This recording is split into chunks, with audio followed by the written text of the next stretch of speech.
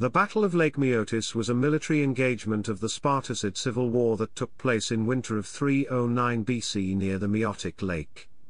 It was fought between the forces of Prytanis I, who succeeded his late brother Satyros II, and the pretender Eumelos, who had recently killed Satyros II at Siracena.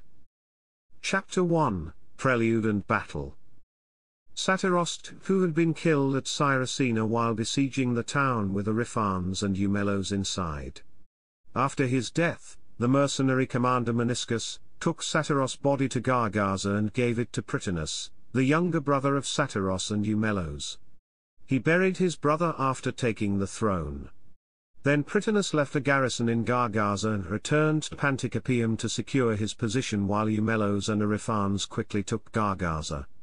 Shortly after, Prytanis took the field against his brother but was quickly cornered and defeated.